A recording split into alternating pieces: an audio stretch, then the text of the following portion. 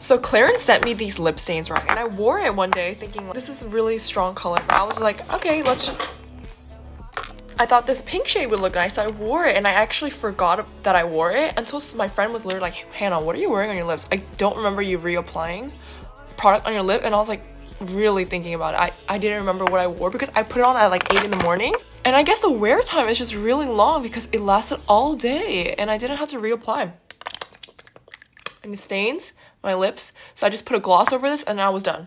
Like, that was all I had on my lips. I feel like we're kind of going back in time with like Korean lip tints because I was so obsessed with them in like middle school, but you know what, if it works, it works too.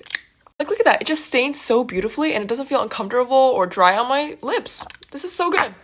And I just realized it matches with my Clarins lip oils. This is so cute.